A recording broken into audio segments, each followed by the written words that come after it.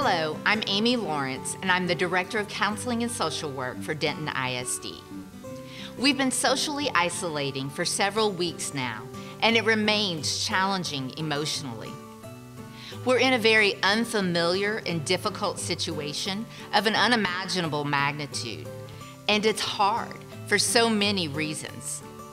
Sometimes it helps if we can understand why we're feeling the way we're feeling. You see, our brains can get stuck in a loop of stress and worry, especially when we're anticipating things that could or might happen. What if I get sick, or a member of my family becomes ill?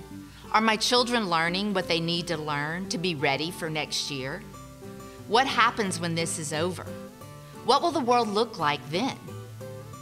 Please know you are not alone in how you are feeling, and that this roller coaster ride of emotions is a normal response to these circumstances.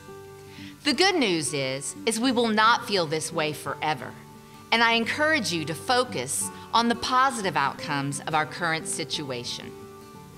We will develop a resiliency collectively as a community and have a new appreciation for the people and the gifts in our lives. People are banding together, even through distancing, and heroism can be seen everywhere. We will get through the other side of this, and we will be stronger as a result of it. Please visit dentonisd.org/together for more social and emotional resources. Continue to encourage hope in one another, because together we are stronger.